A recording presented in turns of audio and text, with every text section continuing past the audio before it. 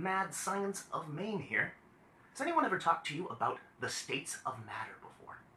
If they have, they probably talked to you about the 3 states of matter. So for example, talking about like an ice cube here, it's a solid. Another example would be water, which is a liquid.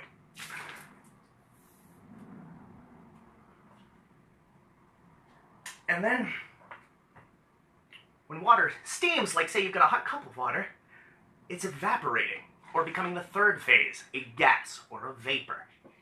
Now, when an element like water changes between these 3 different states of matter, we call that a phase change. So for instance, it can freeze into a solid, like that ice cube. It can evaporate into the air, becoming a gas, like when water boils.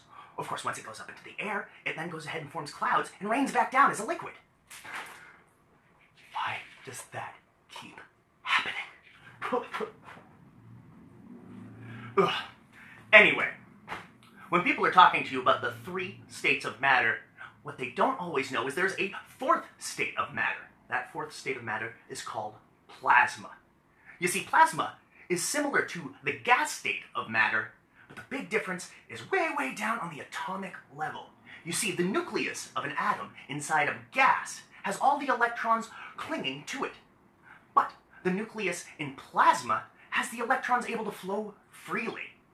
And plasmas we can see as examples because the hottest parts of stars are made up of plasma.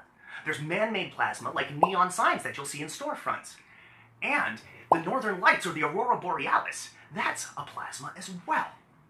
So the next time someone talks to you about the states of matter, and they say the 3 states of matter, solids, liquids,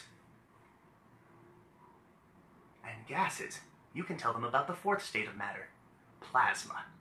All right, have a great day, scientists. Why?